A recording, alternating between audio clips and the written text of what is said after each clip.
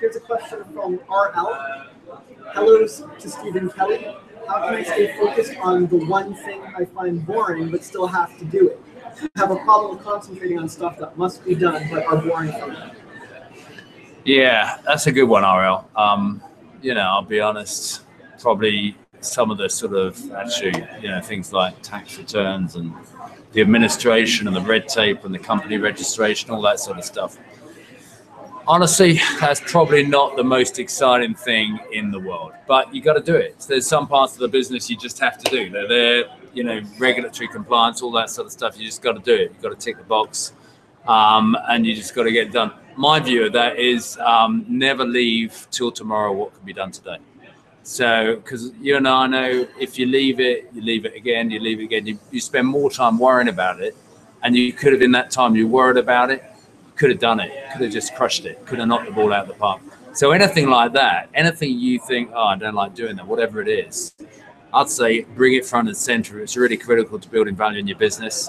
Do it now. Just crack on, do it. And the other thing is, always with these things, once you've done them, they never seem as bad as they were.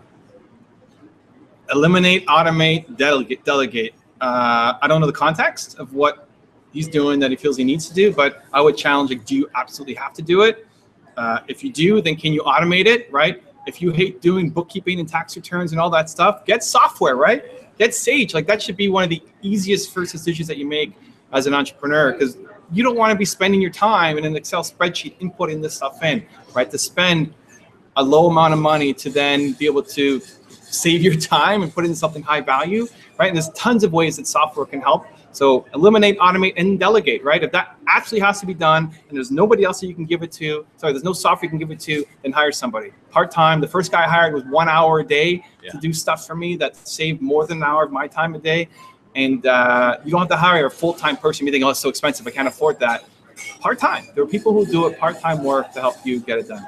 Yeah, interesting. I've got Nancy Harris here, who's our fantastic country manager of Canada. She's just organized for me to meet tons of accountants and bookkeepers who are partners of ours. It's interesting, when you start a business particularly, it's a really good thing to get one of the accountants connected, because not only do they do all the stuff that, keep your business whole, pay your people, all that sort of stuff, but also they give you nuggets of advice. They've seen 1,000 businesses before. They know what startups go through. They know the pain. They know the cash flow issues, and they can give you good counsel. They could be a great mentor to you as well.